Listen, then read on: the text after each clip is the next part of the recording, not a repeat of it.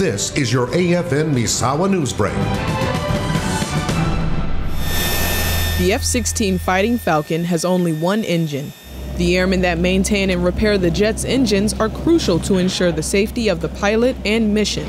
So they come in here, we can tear it down all the way, and then we order all the parts, and then wait for the parts to come in. When they do come in, we start building it up from square one.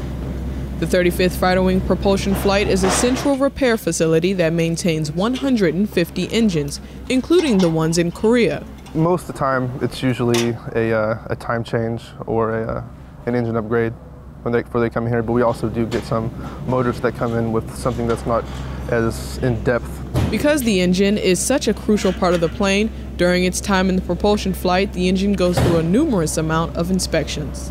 At test cell, they do all the checks, and then it comes back to us, which we do our final inspection. Once we say it's good, quality assurance comes over, we get the stamp of approval, and then it'll be ready.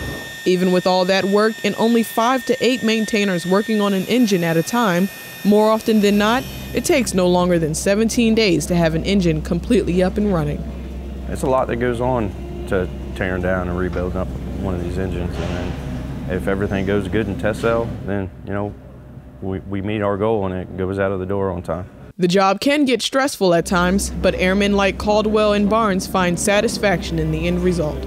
All the time and work that goes into it to see it actually run successfully, and that you had a part in that. It's an awesome feeling, Just hearing the engines start up or take off, that means that we do good work. The flight has a large stockpile of completely functional spare engines to ensure jets never go a full day without one. Staff Sergeant Candace Harris, Misawa Air Base, Japan.